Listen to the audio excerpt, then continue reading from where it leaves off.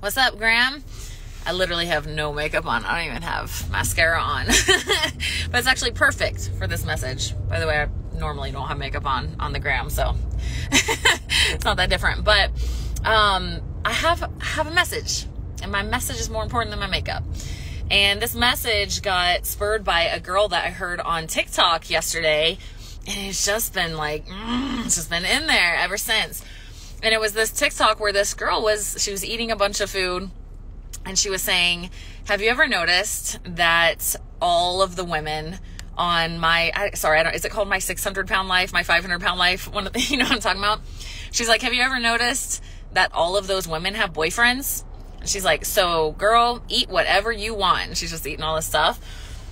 And I just sat there and kind of thought about that. And then on one hand, I appreciated her message, right? Like she was just saying like, you're not going to not be able to find a man because of your body fat percentage, which I appreciate that side of things. But what I didn't appreciate was like, she was overweight and eating a bunch of crap. And it was like this message of like, go ahead and get as fat as you want because guys will still love you even if you're fat. And I was like, wait a minute. This is the deeper roots of what she's saying there is, in my opinion, one of the biggest reasons that people do not take care of their health, or one of the biggest problems that we have in our relationship with ourselves and our physical body. And that's our attachment with this idea that our physical bodies equate to our value as human beings, equate to how attractive we are, how other people see us. Like I've had many clients or friends or people tell me, I want to get fit so people respect me. I don't want people looking at me and not respecting me. And I was like, well, I'll tell you what, like I've never not respected you because of the way your body looks.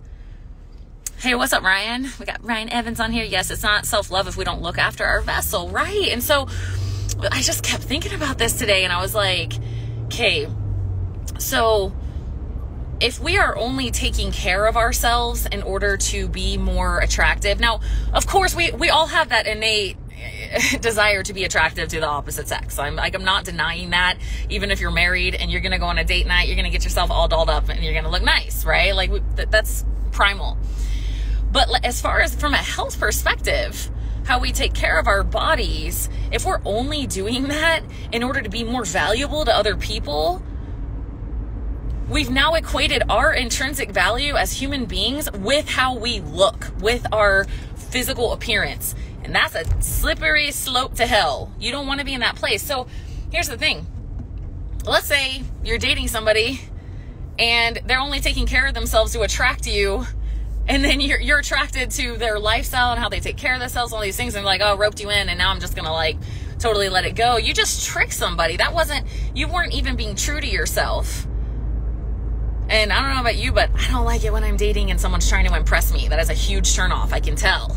I'm like, don't impress me. Just show me who you really are.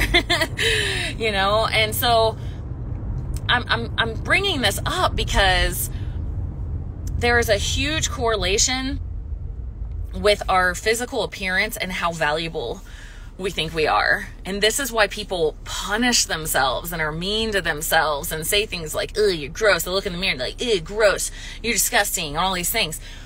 I'll tell you what, when I used to be overweight, the thing that helped shift me into a long-term healthy, fit body was being nice to my body, having gratitude for my body, because the decisions that you make are higher vibe more easily, right? I don't eat healthy food as like a punishment because I didn't like the way my butt looked in the mirror. I used to do that when I never got results. It didn't last long because my relationship with my body was nasty. It was not healthy. So one of the things I like to talk about with my clients is our relationship with our body. Actually, in my Level Up program, that's the first month, is our relationship with food and our bodies. So what are relationships based in? Respect, honesty, trust, communication, love.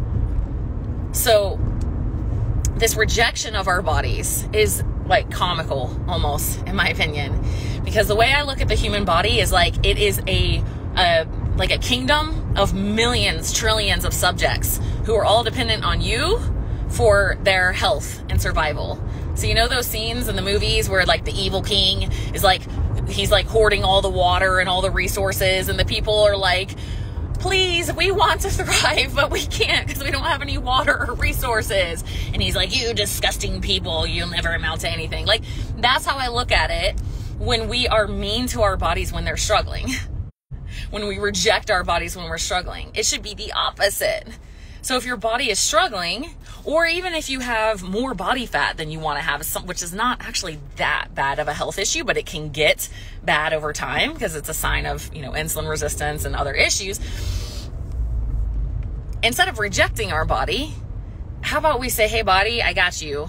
Let me know what you need. What do you need? When was the last time you asked your body what it needed? Whenever I have an injury, I'm like, I'll go into meditation and I'll put my hand on my heart and I like go inside and I'm like, what do you need? And I get answers, and it's crazy what comes through sometimes. I need minerals. I need water. I need rest. I need you to stop doing that exercise. Stop running. Hey, what's up from Northern Ireland? Thank you for the hello. So like going back to this initial thing of like, oh, don't take care of yourself. You can just, people will love you even if you're fat. Of course they will. Of course they will, but that's a separate issue from how you take care of your own health because of your own relationship with yourself and your body. You are not more or less lovable depending on how you look. I know it might feel that way because of like where society is at right now, because it's very broken. Because everyone is like living in that delusion, and so then they project it on other people. But if you are in a place where your body, the way it looks typically, has to meet a certain standard in order to get your love, you are now in a conditional love relationship with your body. And do you have any conditional love relationships in your life? Anybody have a parent who kind of exhibited conditional love? I'll love you if you meet my expectations. Or maybe you had a relationship yourself where you were like that with somebody. I'll love you if and when you meet my expectations. Or you felt that coming from somebody else. How's that relationship? Super good? Nope. So that's what I'm talking about with our body. Like, be real with yourself and ask yourself, like, do I love my body as it is? And this is like real hard for a lot of my overweight clients. They're like, dude, no. Like they won't let themselves get there. They haven't been letting themselves get there for decades. And it's not bullshit.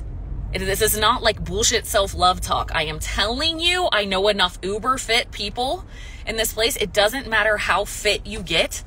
I don't care if you're like freaking paper thin skin because you're so lean. If you got there in the energy of like, I hate myself until I meet my expectations, no matter how fit and thin you get, you will stay in that place. And it's scary for people to let go of this. It's scary for people to be like, I love myself like this. No.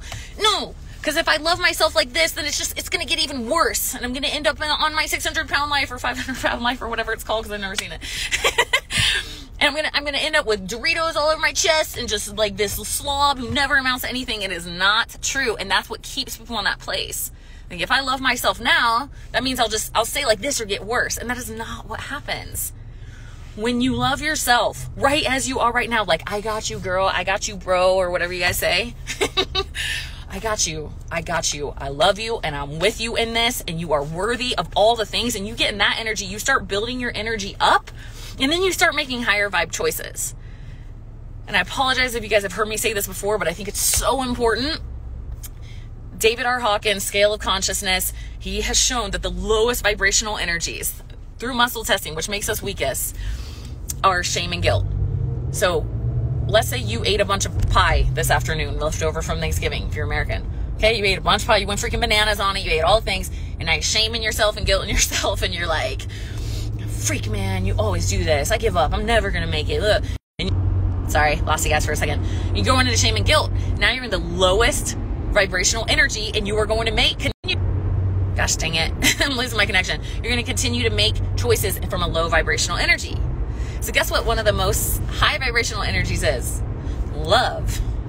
And acceptance, actually, is one of them. So when you accept yourself and love yourself, you've just pulled yourself into a higher vibrational energy. And guess what you do when you're in the higher vibrations? You make high vibe choices for yourself. So today I ate a deliciously nutritious lunch, not because I had to, not because I'm trying to lose weight, because I'm in a high vibration with myself, and that's felt self-honoring. It's just like, my body's gonna love this. So the last thing I'll talk about is self-sabotage, because this has been like a big thing with me lately. I've never liked the phrase self-sabotage. I was like, there's something about that just sounds weird. It sounds like a cop-out. What does that even mean, self-sabotage? So for me, I have switched in my mind the phrase self-sabotage with self-abuse. That fits better to me. So this is how I see it with clients who had parents that did the conditional love thing. You have to be like this in order to feel love from me. You have to meet these expectations. Don't be like this. Do be like that. Very controlling, kind of abusive parents. You know, maybe not to the point of they got taken away from their parents, but it was still this very conditional love expectation energy. However your parents parent you as a kid, unless you've done a lot of work, you parent yourself like that now. So you treat yourself like that. So the habits of self-sabotage to me are really just self-abuse. It's, you're not going to make it. You can't do it. You just throw in the towel, right? And so it's this abusive behavior. So when you feel that coming in, one of my favorite resources for this is the book Self-Compassion from Kristin Neff. But when you feel yourself being really hard on yourself, shaming yourself, guilting yourself, all of these negative emotions, you're being mean to yourself, I personally think so much of depression is just because you have this crazy strong inner critic with you all day, just saying mean shit to you. I just told 2 clients this today. Like, have you ever seen like a parent being really freaking mean to their kid at the grocery store and they're just like berating them? Why would you do something like that? What were you thinking? What is that kid's energy like? Their head's hung low. They're feeling small, right? They're not feeling good and happy and thriving in themselves in that moment. And so when we do this to ourselves, and sometimes these patterns are so subconscious, they're so suppressed, we don't even realize we're doing it. This is why the work of Byron Katie is super helpful, because it brings all that subconscious self-talk to the conscious mind, and you're like, holy shit, I didn't realize I had that negative stuff going on. But when you're doing that all day to yourself, like, not good enough, you should have said that, you shouldn't have said that, that was stupid, oh my gosh, I can't believe you forgot that, oh, what's wrong with you, ugh. You know, just all this like berating all day, that's going to be really depressing to be around in your own freaking mind. So like, watch how you treat yourself. And like, if you are looking at yourself in the mirror and saying, ooh, you are depressing yourself. The consciousness inside of you needs to change that habit, because you're being abusive to your body. And I know all this stuff because I've lived through it. Like, I used to do that. Right? And when I started switching and it like started telling myself more supportive, loving, kind things of like, I got you. What do you need? Let's go. You're doing great. Everything started to shift. So yeah. Anyway, I got into a whole bunch of tangents, but the reason I started this is because I actually got brought to tears over it today, because I was just like, freak, man, so many people are suffering. Sorry. Because they have so much of their value attached to their physical body, you know? Because I hear the insides of this every day for a living, right? So it's like, every once in a while it gets me. But it's like, I feel like the antidote to that is to just start telling yourself more positive, loving, kind things to yourself so you can rewrite that pattern. If you are mean to yourself all the time and hard on yourself, I'm talking even little things like, oh my gosh, I'm so stupid. Like, don't say that. Don't. You might catch yourself, you're going to slip, you're going to do it because it's probably so ingrained. But like, we got to nix that habit. And on top of that, on top of just not saying the negative things, we need to say positive, kind things to ourselves. When I complete all sorts of tasks, I'm like, good job, girlfriend. Good freaking job. I'll do a little dance to myself. Right? When I do something hard, have a hard conversation that was scary for me because I'm breaking patterns and I'm speaking my truth, I'm like, good freaking job. Good job. Like, and giving myself that support. When I'm running, I'm like, you got this. You got this. You're doing great. Yeah. Beast mode. Let's go. You know, it's this very supportive self-talk, and it completely changes your reality. So yeah, I guess, you know, to wrap things up, the gist of my message is, one, your value is not in your body. I don't know how to say that. That sounds so like weak. I wish I could say it in a better way. Like, Your value is not your body. Like, how you treat yourself, that who you are on the inside and how you treat yourself, that will become the way that you treat everybody else.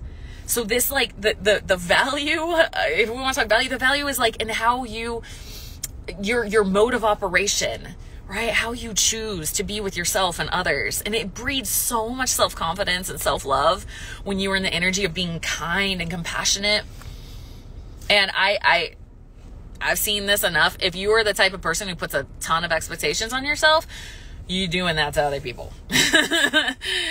Probably the person you're married to the most, right? Whoever's closest to you, your kids or whoever, right? And so it starts with us. How we treat ourselves is how we'll treat others.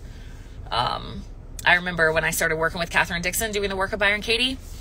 One time we were getting into all the negative self-talk, right? It's like, how are you treating yourself when you believe this stressful thought? And it's like all this nasty stuff. It's like, I'm abusing myself. I'm belittling myself. I'm, making myself small and all these things. And I'll never forget, it was one of my first sessions with her. She was like, would you ever talk to anybody else like that? And I'm like, no. And she's like, yes, you would. And I was like, no. And she's like, yeah. If you got stressed and pressured enough, you would treat someone else like that, because that's how you treat yourself. And as sad as it is to admit, like, I thought of my kids when I get super freaking to my wit's end and, just totally at that place where I just can't take anymore. I do. It's totally true. I would treat them just like I treated me when I was in my most pressured moments. Why are you doing that? Ugh, all this stuff, right? So changing that relationship with myself really changed how I was showing up with them too. So it's so important. It is so important that we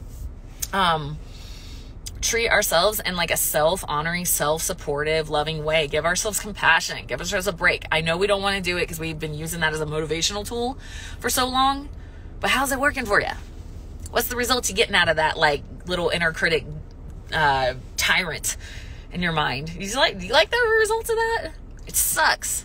Sucks. I did it for a long time, and I've done so much work to shift that into a self-supportive energy. And it's like, somebody messaged me the other day, they're like, girl, how come you're so happy and lit up about life all the time? And I think that's a big part of it, right? Yeah, gratitude, meditation, eating healthy, exercising, relationships, those things are all important too. But like, my inner dialogue is so happy.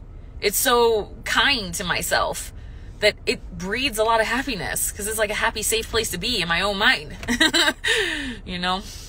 So, all right, that's all. I'm gonna go get pretty, get my nails done. Okay, see you guys. Bye.